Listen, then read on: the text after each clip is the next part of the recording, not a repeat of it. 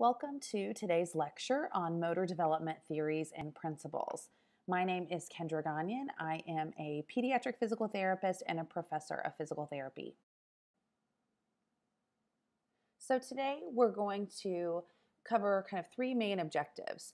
First, we're going to discuss the three theories of motor development and how they influence the practice of pediatric physical therapy. We're going to identify components of typical motor development and also describe general principles in the development of reach, grasp, postural, and mobility control. So you may have studied motor development in the past, and when you did, the focus was likely on motor milestones. So things like you see this little guy doing here, sitting up, starting to take a few steps, walking with support. And milestones are certainly important kind of markers of motor development, and they're critically important for physical therapists and physical therapist assistants to understand. But today we want to dive a little bit deeper and talk more about more than milestones. So we're really going to focus today on how motor skills emerge. And this is important because understanding how motor skills emerge can first of all make our predictions more accurate. If we know more than just the order of which motor skills develop, we actually understand kind of quality of movement and how skills build on top of one another. We can better predict kind of where kids are going next. It also allows us to analyze gaps and formulate a plan to fill the gaps. So again, understanding that quality of movement, understanding the difference between a child who is developing their motor skills in a sort of typical order and fashion and just delayed versus a child who's really exhibiting some abnormal motor skills or some scattering of skills. Those things are really important things to understand so that you really understand what the gaps are and how you can best address those issues. And finally, understanding how motor skills emerge provides us with an understanding of the multiple variables involved in skill development. So it forces us and helps us think more broadly about motor development than just a set of skills that develop in this sort of linear block by block fashion, but we start to understand all of the different things that influence skill development, all of the different ways that children learn to move, and then this results in more versatile and individual interventions for those kiddos. So let's start with just a brief discussion of developmental theory. And this is a really vast area of study. There's tons of literature out there. So we are just going to not even scratch the surface today. But a helpful way to think about the different developmental theories is to really think about that nature versus nurture debate, if you've ever heard of that. So is our behavior and the way we develop because of nature, because of just the way that we were made, the way that we're hardwired as humans, as people, or is the way that we behave and develop the result of nurture, our environment, the home we grew up in, our parents and our families and our siblings? And so this is kind of that classic debate, right? Nature versus nurture. And so developmental theory kind of parallels that debate. So first of all, the neural maturationist theory, that's the theory that pediatric physical therapy was really built upon, and it would really fall on the nature side of the debate. So neural maturationist theory sort of said that development was driven by brain development, that the brain was hardwired to develop in a certain way, and so our behavior and our motor development as humans happens in this very hierarchical, linear, very predictive, and also sort of consistent way just based on brain development. Cognitive theory sort of hits the nurture side of the debate. So cognitive theory says that development and behavior really develops because of the individual's interaction with the environment. Learning that we do things and we see a result, and that teaches us to either do it again or not do it again or do it differently. So it's very much, again, on the nurture side of the debate. And so the most contemporary theory, dynamical systems theory, sort of blends those things together. So dynamical systems theory was pioneered by a physical therapist named Esther Thielen in the 90s. And this theory really says there's not one single primary influence that drives developmental change. It's not just the brain developing, but it's also not just your environment. Dynamical systems theory says that development of movement depends on a combination of factors that the factors within the person, so things like body shape and size and development of the brain, um, perceptual factors, cognitive factors, but the development also is very much influenced by environmental contributions as well. So dynamical systems theory, again, is the most contemporary theory of motor development. It's what most of the literature and what we discuss now is built upon. And really just to really drill it down, just says that motor development is driven by the person, the environment, the body, the brain, perception. All of those things come together to create movement and motor behavior. There's also been a lot of work in the last couple of decades about this idea of motor learning. And motor learning really has some sort of primary principles that I want to talk to you about today. So first of all, a big part of motor learning is about practice. So motor skill acquisition results from repetition of action and really is a process of learning rules to evaluate, correct, and update memory traces for a given movement. So a perfect example of this is this sort of abstract I have embedded in this slide, some recent work by Karen Adolph and her colleagues. And basically what they did in the study is they put markers on toddlers who were just learning to walk, and they filmed them, and they basically just traced all of their movements in this room and did all of these kind of complex computer analyses of the movement. But what they found was really astonishing. So children who are learning to walk averaged 2,368 steps and 17 falls per hour. And when you really think about this over a time of 6 to 8 hours of social mobility a day, I mean, this is tens of thousands of steps every day and week, and probably hundreds of thousands, if not millions of steps that accumulate over the time of learning to walk. And so I think and these are typically developing children, but this just underscores how much practice it takes for motor learning. That trial and error practice, evaluating, correcting, and updating your memory traces leads to that development of motor programs. And then those motor programs, recall schemas, so in other words, memories of your relationships between past movements and the outcomes they produced, and also recognition schemas, so relationships between past movements and the sensory consequences, so how did it feel? All of those things work together to build motor experience. And again, it takes an enormous amount of practice and it takes an enormous amount of time. So this is a really important kind of fundamental piece of understanding motor development.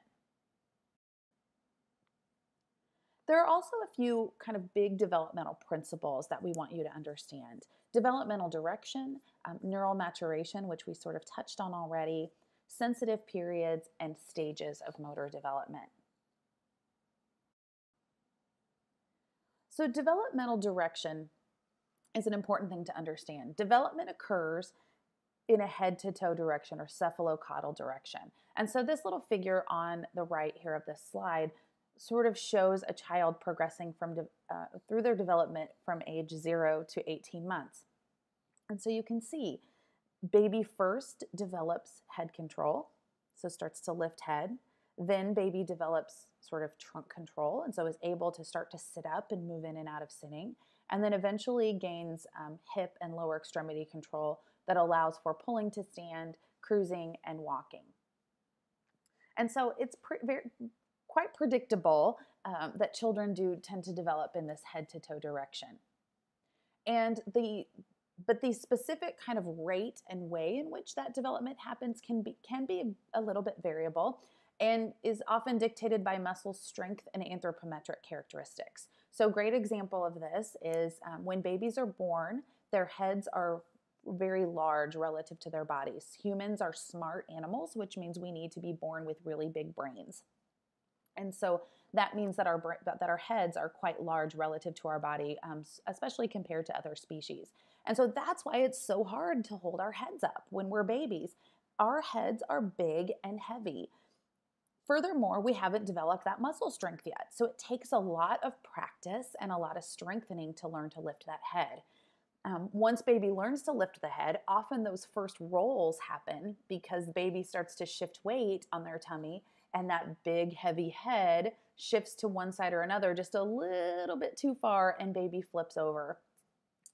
And, similarly, the big challenge in learning to walk is really learning to balance that large head over a smaller base of support.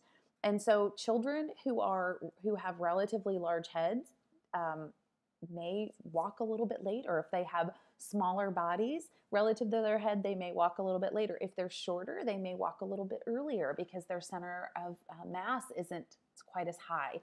So there are those little details about us that make our development unique, but it does tend to develop for everyone in that head to toe fashion. Development also happens in a proximodistal fashion, so inside out. So again, we gain kind of our core muscle control before we can use our arms and hands and legs. So again, sitting is a perfect example of this. When a baby first learns to sit, it takes all of the energy that he has to hold his head and trunk upright. If you try to hand him a toy, if he tries to wiggle his legs, he'll lose that immediately. And so he has to develop that good core proximal stability before he can have distal mobility. And that's why often proximal dysfunction can mask those distal abilities. So if you think about it, if you can't sit up straight and hold yourself up, you may be able to use your hands, but you probably aren't going to be able to because you don't have that postural control. And this slide kind of illustrates that. So just to kind of build on that idea, postural control is really the core ingredient for motor skill. If we don't have good trunk control, good postural control, all of those other motor skills are just really not going to emerge. And so good example here in this photo, here's a baby. And on the right, baby is being supported. So this is, maybe a newborn baby that hasn't learned to hold up his head or trunk yet. And so when a therapist provides external support, baby's head is midline, eye contact is good, hands are relaxed. You feel like looking at that image that he could probably kind of bat at a toy. So able to kind of control the face and arms and legs because he's being provided with that proximal stability. When the therapist or adult moves their hands away, lowers the hands, takes away that proximal stability, that artificial postural control, all of a sudden baby looks disorganized, unable to make eye contact, unable to learn. I'm guessing you wouldn't be able to feed like that, probably not able to bat at a toy. So this is a perfect example of how our kiddos who don't have that good muscle control or postural stability really also are losing out on the ability to develop distal mobility or frankly show and use the distal abilities that they have. Postural control, it has a really heavy sensory component and involves cooperation between visual, so the eyes and gaze. So we use that visual information for feedback, correction. So, and also feed forward anticipatory control. We also use for postural control the somatosensory system. And so this is kind of that system that triggers body positioning and riding and kind of forces us or causes us to naturally kind of try to correct ourselves and stay upright. And also the vestibular system, which regulates head control and kind of gives us a reference to gravity. So again, also kind of helps us stay upright and gives us that natural sort of tendency when we do lose our balance or get pushed outside of our base of support to try to come upright. And I've already kind of touched on this, but just to sort of reiterate it, delayed or abnormal development of postural system can actually constrain that child's ability to develop independence in mobility and manipulatory skills. So again, this is core, this is foundational, and really important for development of motor skills. One of the most common questions that families ask us is, when will my child walk? And that really gets at the development of locomotion control. We know that most children will walk between 9 to 15 months of age. The average age of first steps is about 11 and a half months. So, roughly around the first birthday, children start to take some steps. And again, 90% walk by 15 months. Now, that means there's still 10% of typically developing kids that walk later. So, a child who walks after 15 months does not necessarily mean something's wrong, but it might raise that sort of at least yellow flag, if not red flag, that we might want to look more closely, make sure that there isn't something going on. Joint angles and gait parameters are adult-like relative to stature by about age 3. So gait development happens quite rapidly. Between kind of ages 12 to 18 months, we really sort of learn to walk. And then by age 3, we have a pretty mature gait pattern. And it's really fully mature by about age 7.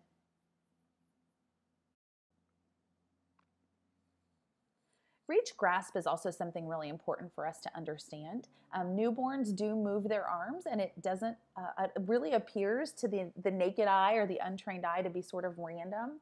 But studies have shown that newborn arm movements actually do appear to be purposeful. And so newborns are trying to reach bad at something. Very young infants will reach by sort of aiming their hand toward the target. So just kind of batting. So you think about when you see babies that really just kind of bat at toys. They're not using a lot of feed forward control. They're just sort of visually finding the object and just sort of shooting their hands toward it. And then once they get close to the object, or once they contact the object, then they use that information to try to refine. So you see those really jerky kind of end range movements, and that's how that early development of reach grasp is happening. By age 5 to 6 months, the infants have a lot better visual skills. So when we're born, we only can really see about 8 to 12 inches in front of us, and our vision is really poor. We see mostly black and white, mostly shadows, very blurry. That really changes in the first 5 to 6 months. And so by 5 or 6 months, our vision is much better. And so then we can start using visual information for that feed forward control. So reaching becomes straighter and more controlled. It becomes less of just a batted in object and then correction later, and more of a controlled and targeted motion. Babies tend to use both hands and reach with bimanual reaching until about 6 or 7 months. So often when you hand them something, both of those hands will come together, and they should. Kind of hands to midline, hands together, midline control is actually really important motor skill in those first 6 months.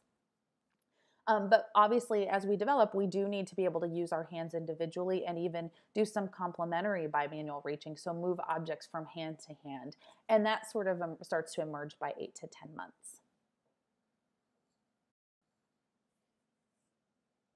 And we don't talk a whole lot about facial actions in physical therapist practice, but it's important for us to understand, and we may work closely with other professionals like occupational therapists or assistants or speech language professionals on this, but it is important for us to understand that facial actions are so important, and they are really the basis of fundamental social skills: eating, communicating, and looking. And they really are some of the most complex movements we ever learn. So early on, coordinating suck, swallow, breathe is critical for infants to be able to nurse and feed without choking and swallowing air. And often our newborns, our preemies, that's a real challenge for them. It's an incredibly complicated skill. And so that's a very early on. So if you have any experience in neonatal environments, that often is a big focus. We know that fetuses and newborns actually do use their facial muscles to make expressions, to communicate. So strong stimuli will produce grimaces and those facial kind of expressions. Social smiling and laughter emerges usually by 2 to 5 months, usually closer to 2 to 3 months, but babies start to be able to engage socially using their facial muscles and expressions, usually by that 2 to 5 month period. And speech production, obviously starts to occur at about age 1. very similarly to kind of when walking happens. So those things start to happen sort of in parallel. Now, babies can understand speech much, much earlier than that, and obviously start to produce babbling noises, coos, and all those things much earlier. But actual speech and words tend to start by about a year old. And again, going back to that idea of motor learning and practice, infants amass an enormous amount of practice learning to look. In one day, infants shift their gaze about 50,000 times.